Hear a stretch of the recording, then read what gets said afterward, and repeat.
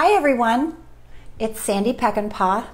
Whew, I just barely made it. I was in the hot Southern California sun up until just a couple of minutes ago and made it back in time for this 5 o'clock broadcast. I am so grateful that you're joining me, and we are continuing our conversation today about confidence.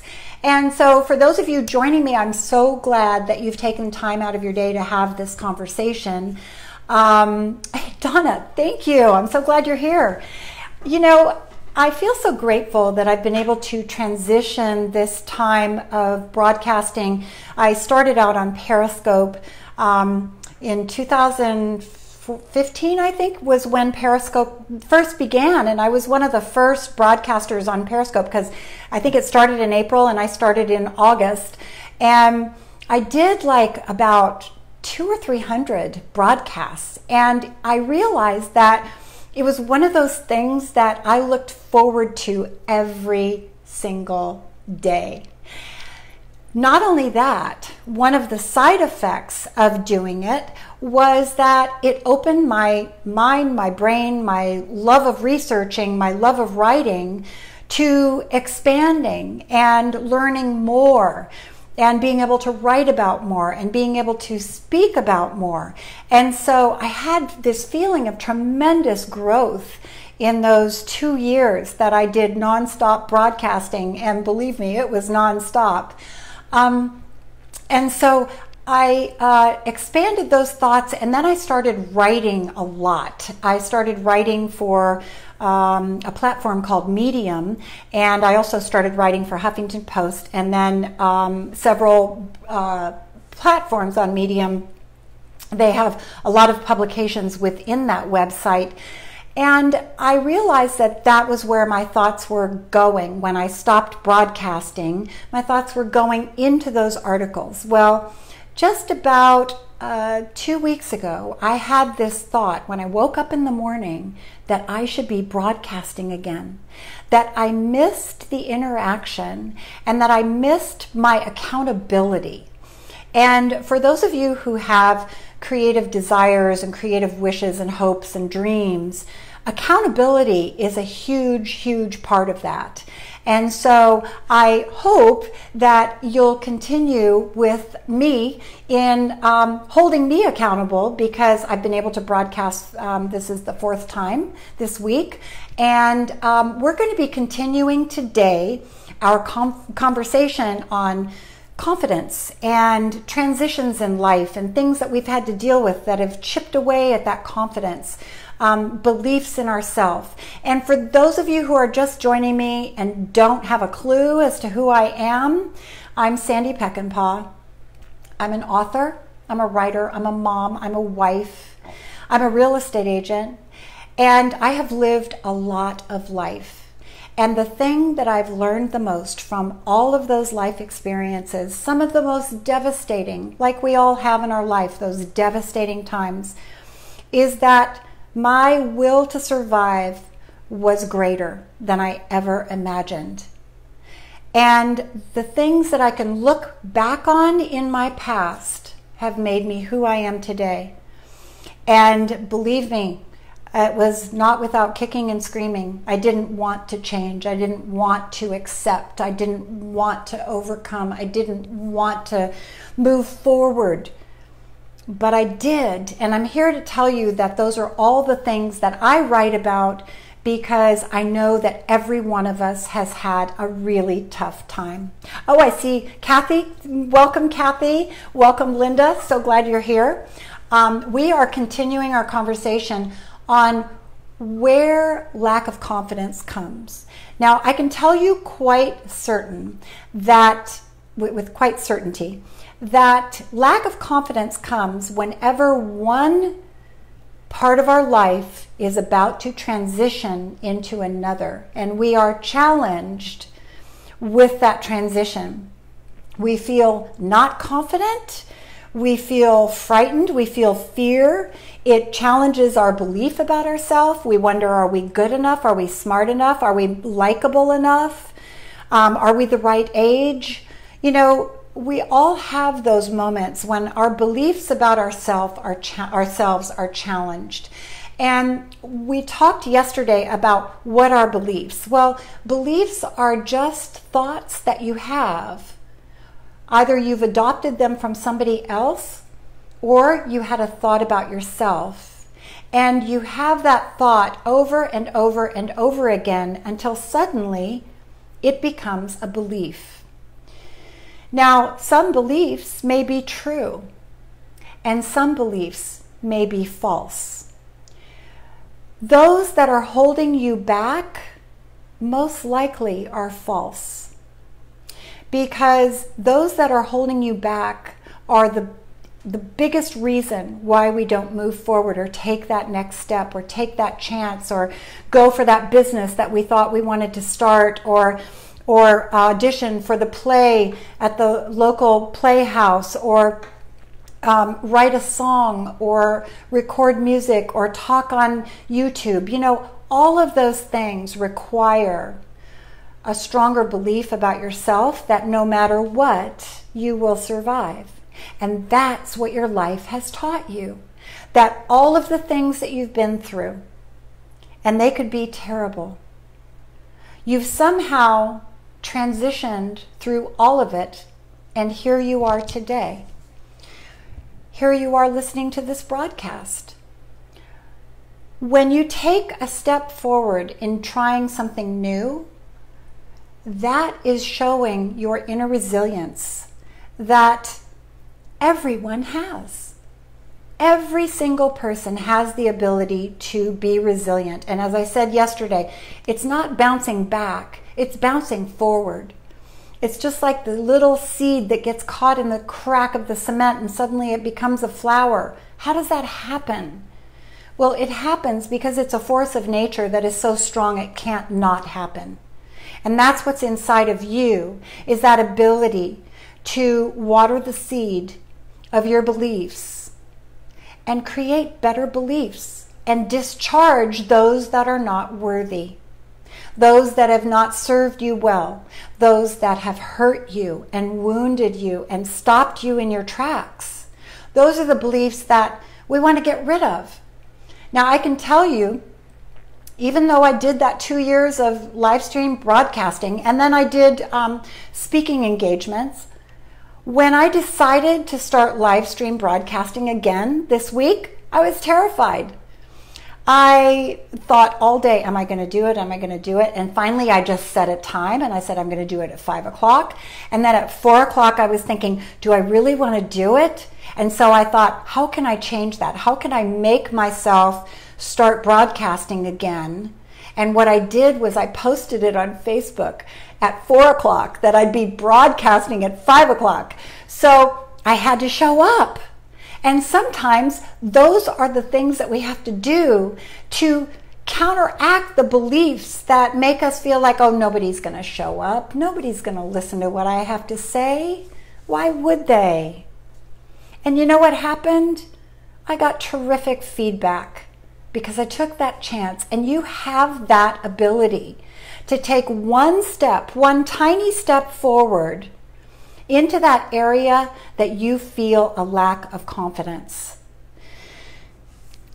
Now, one thing that I talked about yesterday and that I wanted to share with you today is that knowing where you actually feel a lack of confidence is the key to understanding it and the key to building confidence.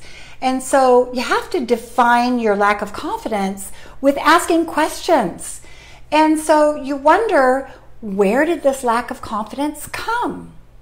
Now, I have some questions for you. So as I was saying yesterday, bring a paper and pencil because I think you might want to write these down in your journal. Why write them down? Because guess what? What I learned when I was struggling with grief, when I had lost my son, and I struggled with my feelings of grief and fear, I learned that journaling, that writing things down, and it's proven, James Pennebaker from the University of Texas did a study on journaling.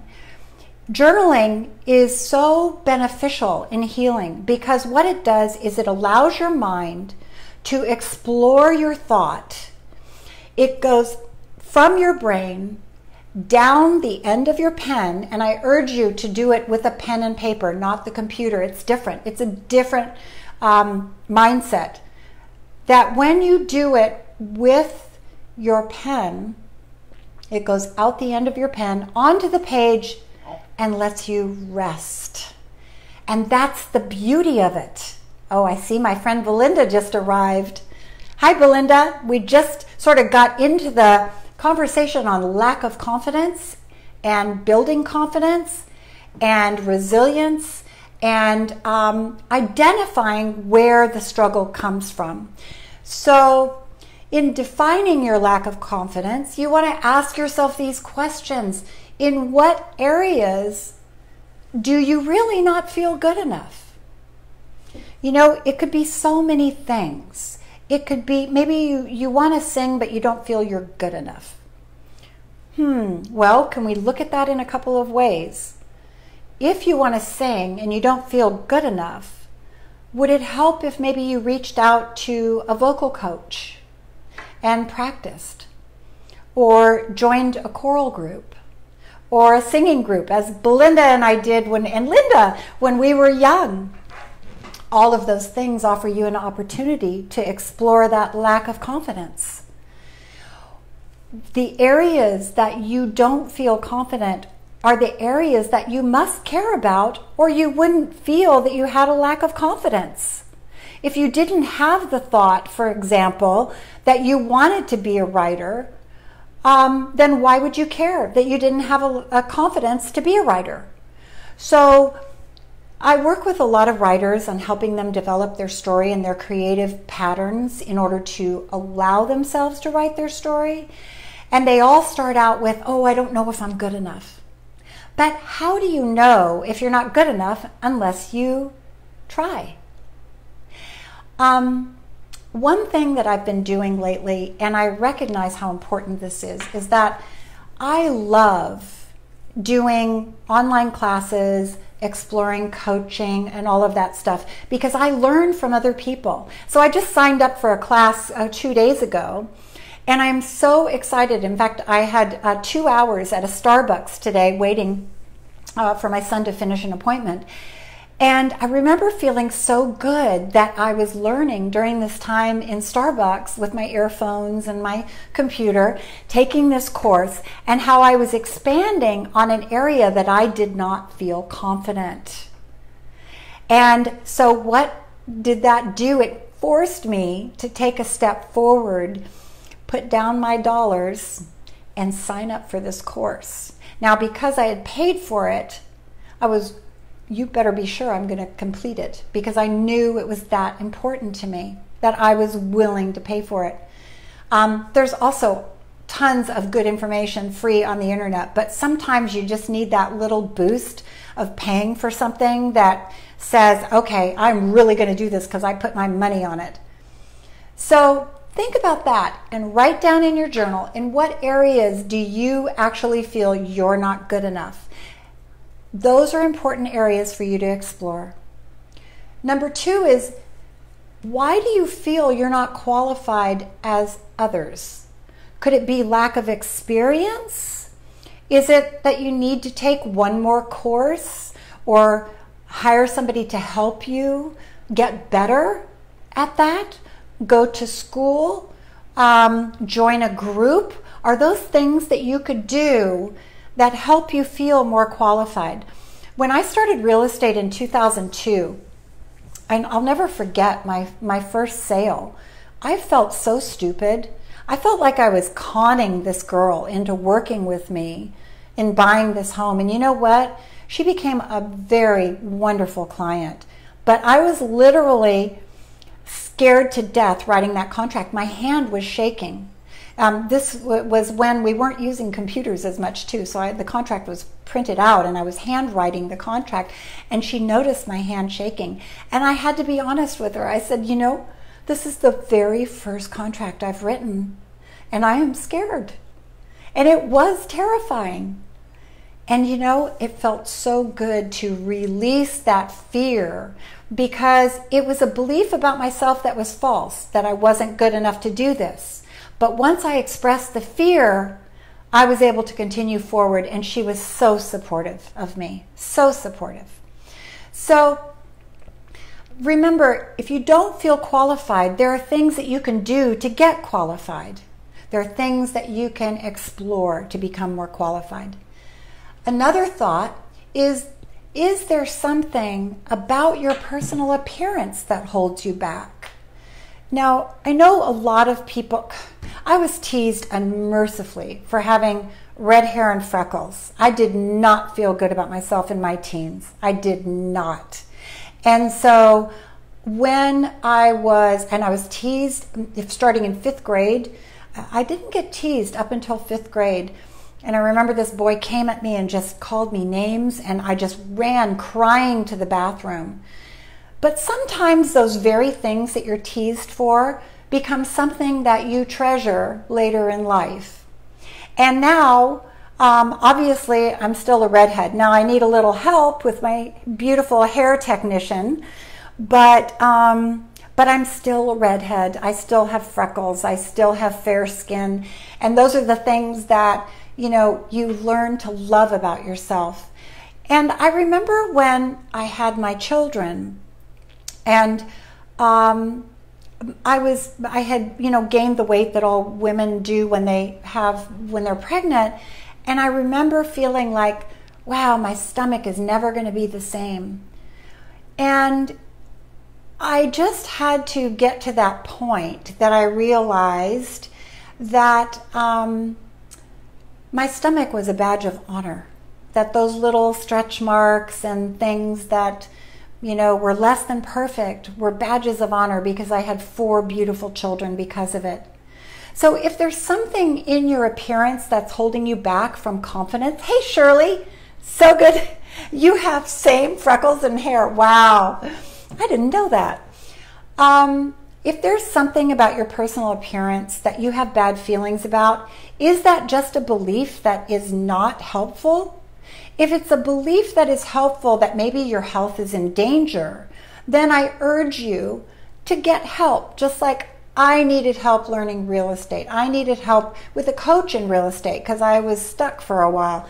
You know, all of these things are very helpful in moving you forward and removing the roadblocks, removing the beliefs that do not help you with your confidence. Remove those. And then there's the 4th one. Do you feel undeserving, not worthy? Where did those feelings come from? You know, sometimes people have something said to them as a child, something that they never forget, maybe a terrible teacher who wounded them unmercifully. And those kind of things can tend to damage you as a child. But are they really true? Are they really true? Do they continue in life as being true when you're told something, and you know, and you're a year old or in 1st grade and you're told something, maybe you're held back. You know, is that true today? No, you're a whole different person. And those things that maybe you were told in a relationship that wasn't so great, or with friends that were not such good friends, those things are not necessarily true because they were said at a different time in your life, and those people were coming from their perspective. People can be so unkind sometimes in youth, and they have no idea how damaging it can be. That boy in 5th grade, and I think Linda, no, I don't know if Linda knows who he is. His name was Ricky Gacious. And when he teased me about my red hair and said that he said something horrible, like I'd rather be dead than red. And he had no idea how damaging that was. He was just saying something that likely was repeated, he heard somewhere or something. But that doesn't mean that you have to own those words. It doesn't mean that you have to live with what was said forever, because those people hurt too. They are hurting too. And they come from a place that you probably don't know. Just push it aside as a belief that is no longer useful to you and soar. Gaining confidence, and we all have that ability to bounce back from whatever was said with us or whatever areas we're not confident in, to gain confidence. Gaining confidence is critical to your happiness and critical to your success. If you feel a lack of confidence, it's likely because you want to know more. You wish you would be confident in an area. It's obviously something you care about. And so lack of confidence is a normal and natural reaction to another stage of life. Welcome it. Don't feel bad about it. Look forward to those moments when you say, oh, I don't know if I'm confident in that, and challenge yourself to become more confident. So that is my broadcast today, as I promised you.